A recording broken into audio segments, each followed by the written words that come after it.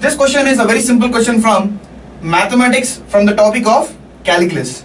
Okay, now if you observe, it's a simple limits problem. Limit x tends to 1, x power 7 minus 2x power 5 plus 1 divided by x cube minus 3x square plus 2.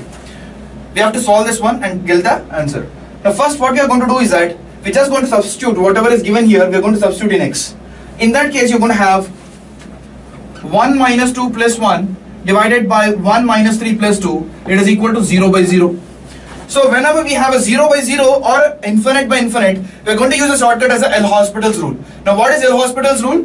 If you're having something like limit x tends to a, f of x by g of x. Now if you are getting something like 0 by 0 or infinite by infinite, now in such a case, you're going to derivate the numerator and denominator, and then you're going to put the value of x tends to a. Now this is the same thing that I'm going to do here. If I do that, you're going to have 7x power 6 minus 2 into 5, which is equal to 10 x power 4 divided by 3x square minus 6x, right, with limit x tends to 1. If you do that, you directly put the value of x is equal to 1 now. 7 minus 10 divided by 3 minus 6, it is equal to minus 3 divided by minus 3, it is equal to 1. So the answer for this particular question is equal to 1. It's a numerical entry question. You have to just type it as equal to 1.